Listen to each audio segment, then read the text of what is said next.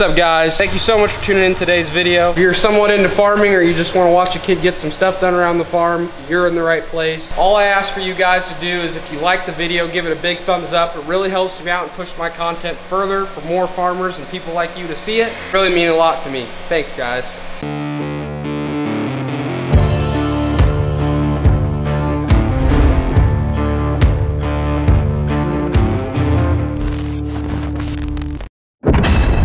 Good morning, everybody. Thank you so much again for tuning in today's video. Fortunately, it's still too wet to get in the fields. It actually snowed like 3 days ago, which I thought the snow was going to be completely done, but it's not. But I'm really ready to get back in the fields. I haven't been on a tractor or in the field since harvest, and I am just dying and jonesing to get in. And I'm seeing a bunch of people really starting to get into the fields, and I'm really jealous about it. It's almost that time, though. It's almost that time. We're almost ready to get in the fields, and that's just what's keeping me going right now, because as you guys know, in the winter time when it's just snowy and it's crappy and it's dark, it gets dark too early, it's just kind of a depressing and dark time. And the best time is when spring finally comes and then you finally start getting back in the fields, and it's just like a whole surge of energy goes right back into you as a farmer, because you're just like, thank God we're finally back. So I'm ready for it. So, in the meantime, while we're waiting for this weather to turn around, please Lord, we're gonna have to go to the hog building and we're gonna have to fix some more stuff. But before I do anything else, and before we get to fixing some stuff, I gotta do my daily chores. And if some of you are interested in what my daily chores are and haven't seen my daily chores video, I'm gonna have it come out here somewhere. You can click that video, then you can go check out what I do on a daily basis. But for right now, I'm gonna get these done, and then we'll get back to going to fix some stuff. So now that I'm done with my daily chores, it's time to actually start fixing some stuff. As I was choring, my dad went to town to get some parts to fix the stuff that we gotta fix. So all I'm doing right now is really waiting, so I thought it'd be a good idea to show you guys what we're gonna fix. Unless my freaking lens keeps fogging up, then I'm not gonna be able to show you anything. The first thing that we gotta fix here is the cable to the tunnel curtain. As you can see here, this cable right here is snapped. It's not supposed to be like that. It's snapped because this pulley system, also we gotta fix this pulley system, because this pulley system is what pretty much snapped the cable, and which made this tunnel right here, tunnel curtain, close all the way down and it wouldn't fold up. So we just nailed that tunnel curtain shut just to hold it up, because you know, it's more likely gonna be cold rather than warm. So we figured we should hold it up, and if it gets warm enough, the other curtains will go down by themselves, and that should weigh out the heat in the barn. We finally head over to this natural curtain right here, and this cable right here, as you can see, should not be broken off like this. This cable should lead all the way to our box right here. This pretty much controls the curtain to drop or shut.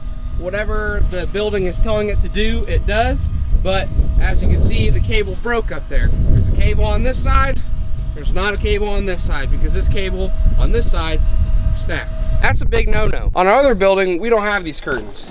We got smart about it. We don't like really messing with the curtains and the cables, because over time, as these buildings age, these curtains age, these cables age, and there's a lot of fixing that you have to do with these cables and these curtains. So what we did to our last building at our Site 2 barn is we made the building solid sided. No curtains on the side at all. It's just a solid wall, and at the ends we have tunnel curtains on both rooms. Eventually down the line, when these are completely shot and we have enough money to really replace these, we would love the solid side all our buildings. That way we never have to deal with these curtains again. Number one thing we got to do today, if we do anything else, is we got to get those curtains done. We got to get those cables fixed, because we got to get those curtains back to where they, you know, when the building wants them to drop, they drop. When they want them to close, they close. How did this cable break, and how are we going to go about fixing it? Well, if you remember, I don't know what video it was, but we had one where this cable was broke, and we fixed it. We spliced it. We let some cable out of the winch and we spliced it, and we thought, yeah, we got it good. Well, here we are again. It's broke, and the reason it's broke is because I didn't look close enough. This pulley won't turn, and the cable going back and forth has literally cut through the pulley and into the bracket, and when it got into the bracket, that's what finally frayed the cable and made it break again. So this pulley should turn, and we're going to replace both of these because this one is getting worn, the center's getting worn in it, but this is what ended up breaking our cable.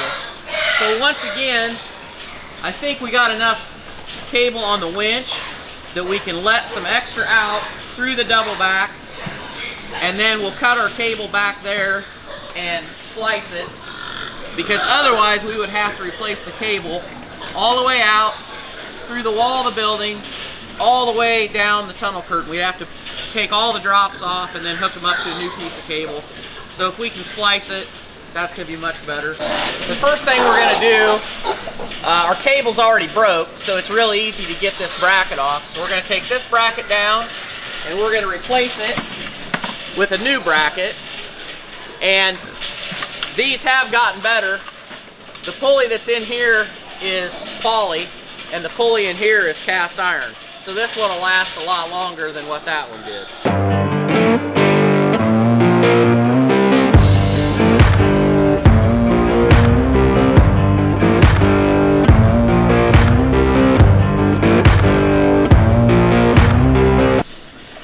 That is Toto Finito. Shot.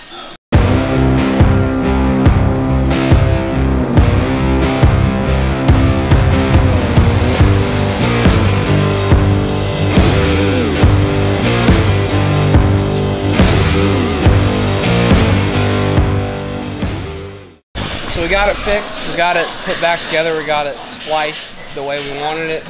This time it will hopefully stay and it won't crap out on us again. But so now when the control tells this curtain machine to lift the curtain up or shut it, it'll be able to, because this cable's fixed. So while I have this curtain machine open, we might as well just grease it up. That way we don't have to do it later on, right? Yeah. I'm making Shorty stretch a little bit, so hopefully it gets taller. So now that that's done, we're gonna head over to the west side of our hog building and we are going to fix the natural curtain cable, and we're also gonna hook it up to that curtain machine because, as I showed you guys before, it's broken off and it's not connected to that curtain machine. Kind of just like it was in there. The cable just snapped. I almost forgot. Before we do that, we gotta head over to the north side of our building, and we got to take the nails out of the curtain that we just fixed. I also forgot to mention that we're going to fix these things called the curtain drops, these right here. And what these curtain drops do is they're spread out evenly throughout the building. Every 4 feet there's a curtain drop, and pretty much what it does is it carries the whole weight of the curtain. It picks up the curtain and it evenly picks it up. That way it's easy for the curtain to drop, it's easy for the curtain to get lifted up with no problems. But sometimes these things, just like the other pulleys, they crap out on us and we got to replace them. So we're going to go down there and we're going to replace some more curtain drops. Somebody dropped the bucket full of all the tools out of the back of his pickup truck. Good thing I was here. Save the day. So we're here, so we're gonna fix these drop cables, and I'm just gonna set you guys up and put you on a time lapse, and we're gonna just get these babies fixed.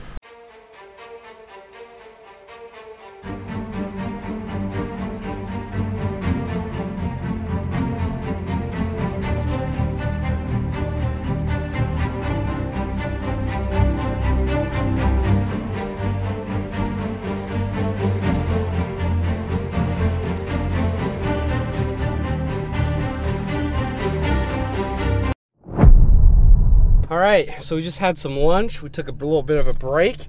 Now we're gonna head back up there and we're gonna fix that natural tunnel curtain cable along with the natural tunnel machine, natural tunnel curtain machine. We're gonna fix that as well. What are we doing in here? Another one of these cables broke. It never ends. I just came in here to get my Allen wrenches and this damn thing is broken. We just greased this thing up. Well, oh my gosh. The cable broke off the pulley, so it's not as bad as it could be, but it's definitely not what I wanted to do. Well, that just threw us for a loop. Did not expect that to happen.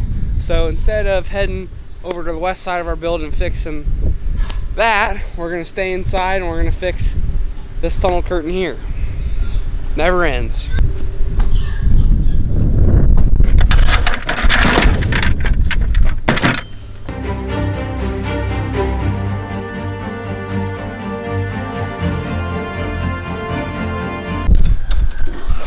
Alright, so as you can see, we got it all good to go.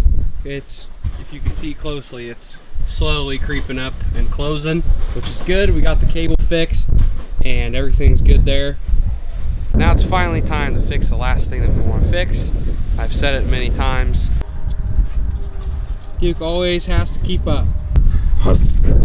While we have that curtain machine open, we forgot to grab the grease gun. So I'm currently walking back to the building going to get the grease gun. I think you guys have seen enough of us fixing cables, fixing curtain machines, and by now you probably know what the hell we're doing. So I'm probably not going to show us fixing this last one just because it's super repetitive. A lot of the stuff we do around here, it's more of the same, and when you do one job, just like those curtain machines, there's 3 curtain machines per 1,200 rooms. So if we have a bunch of curtain machines we got to fix and a bunch of curtain cables we got to fix, it's a lot of the same. Got it. So we just got done and we got this curtain, this cable fixed, so this curtain's good to go. Anytime the control turns on and wants it to go up or go down, it'll be good to go. So that's pretty much it, guys. If you like the video, please give it a big thumbs up. It really helps me out, pushes my content further for more farmers and people like you to see it. If you like what I'm about and what this farm's about, hit the subscribe button so you never miss a video, and hit that bell icon so you get notified every time I post. And I'll see you guys in the next one. Peace. Oh yeah, don't forget to have a great day. See ya.